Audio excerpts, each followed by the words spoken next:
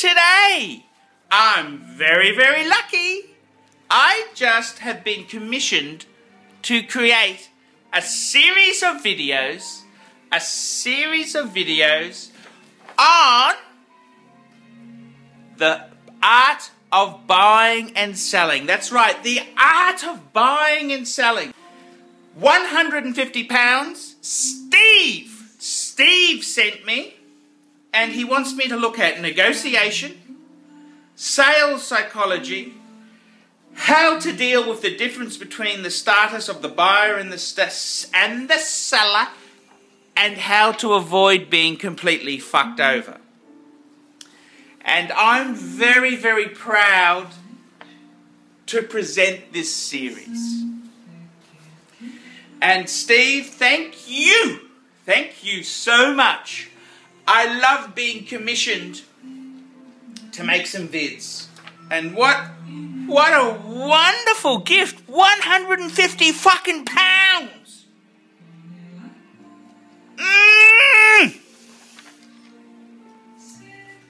That fucking came in handy, let me tell you there. I've invested that money.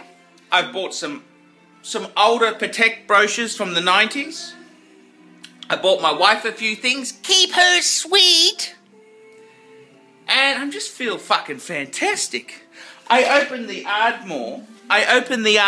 Because that money gave me the confidence to enjoy this drink. Thank you, Steve. Okay, let's have a look at it.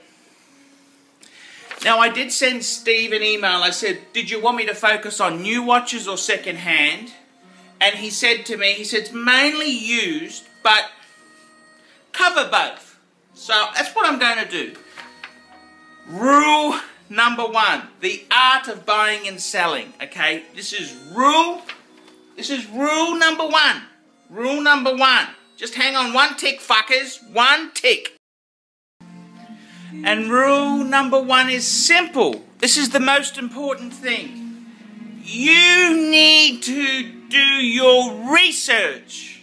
Okay, you need to do your research. It doesn't matter if you're buying a Mercedes-Benz, a Patek Calatrava, or a Breitling Navitimer. You need to do your fucking research. And what do I mean by that as well? If you're buying a watch, you need to know what models are in and what models are dogs. Now, you could be offered my Calatrava for £5,000. But if you don't know what the prices are, how could you work out whether that's a good deal or not? You need the research, and you need to have completed that before you're ready to buy. Okay, you need to really do your research. You need to know what models are hot, what models are dogs, and what are current prices. That's the most important thing. You gotta do your fucking research. If you step into the shop and you expect the shop to educate you, you're gonna pay a big fucking price for that education. They don't give a fuck about telling you the truth. They tell you what they want to fucking move out the door now.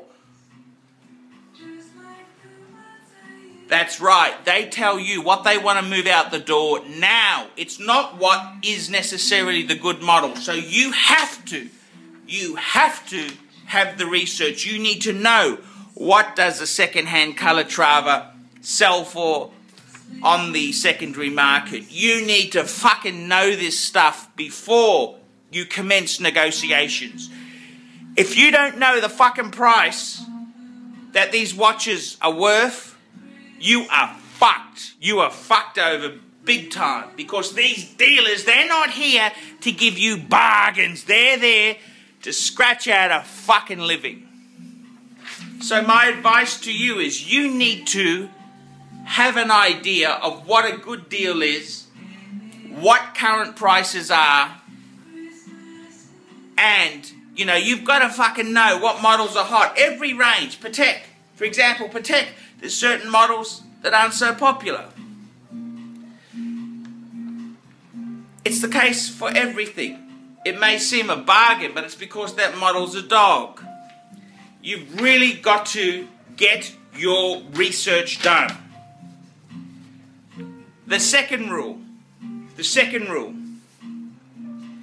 don't waste their time. You're ready to buy, you know your margins and your pricings.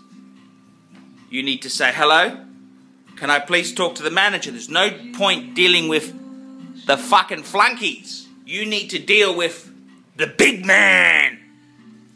And you say, hey, I got cash, I want to buy today, what's your best price? And then hum on that.